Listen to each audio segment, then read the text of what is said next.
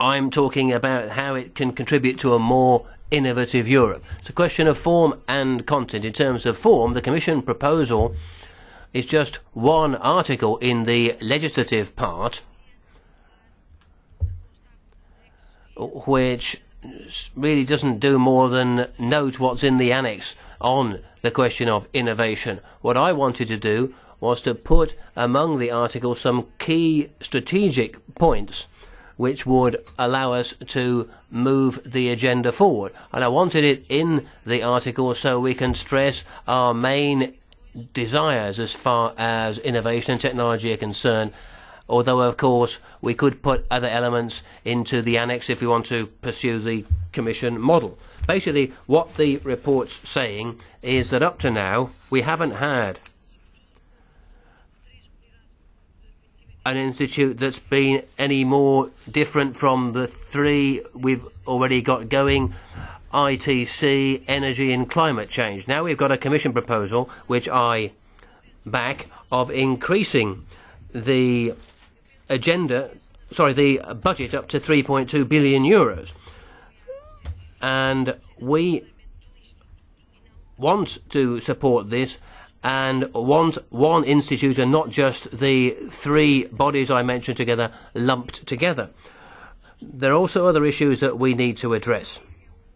The EIT is the only body which would allow us effectively to link together industry, academia and research. The EIT is the one which would give us the best return. We've got 25% for public financing, 75% from the private sector. That would give us the best leverage effect, which is what we want. It's also important under the present context to be able to get the European economy moving again. And having said that,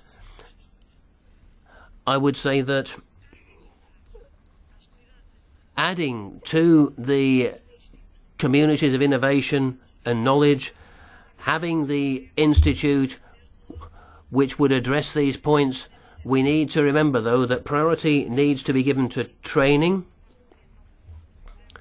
We need in fact a specific programme of research scholarships, linked of course to the overall industrial picture, but a EIT focused financing programme as well as the scholarships, making sure that young scientists can work with EIT related programmes and make sure that we can guarantee some level of employability for these people when their scholarships expire. Obviously, the creation of new jobs and the combating of unemployment are crucial aspects for Europe. Further, we should strengthen SME participation. This is one of the things which should be our highest priority. Another point, we need to look very carefully and actually have measures and strategies aimed that the units or the clusters where these innovation bodies work should be spread out more fairly and evenly throughout Europe.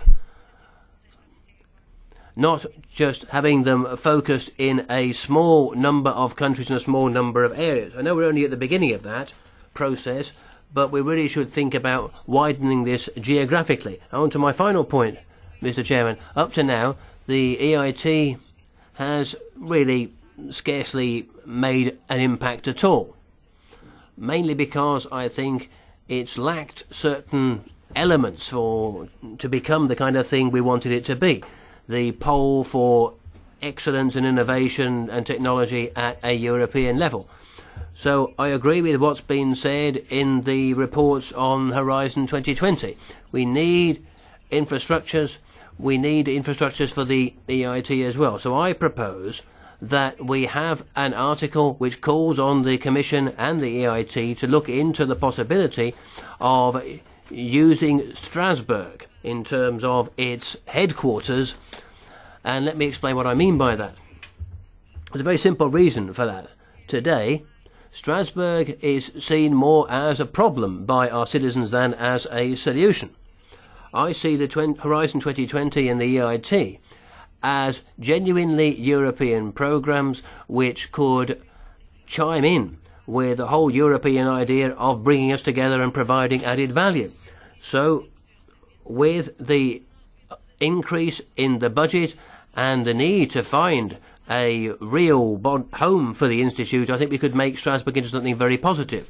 There's fine buildings in Strasbourg, it's a lovely city, and however, there is the negative image of it as far as our citizens are concerned. If we could make Strasbourg a capital of innovation and knowledge, we wouldn't just be doing a big thing for Europe, but we'd be doing a thing for our citizens and indeed the citizens of Strasbourg. It's impossible for citizens to understand today that we have this enormous building that we use only 3.5 days per month.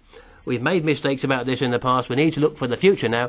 That's why I've made that proposal, so that for the future we would provide a real image, a real kind of European mark, which would make an impact throughout Europe, and that's the kind of proposal we should make, even if it means thinking some of the things that are difficult and things that are important as far as a future of knowledge, a Europe of knowledge and innovation is concerned.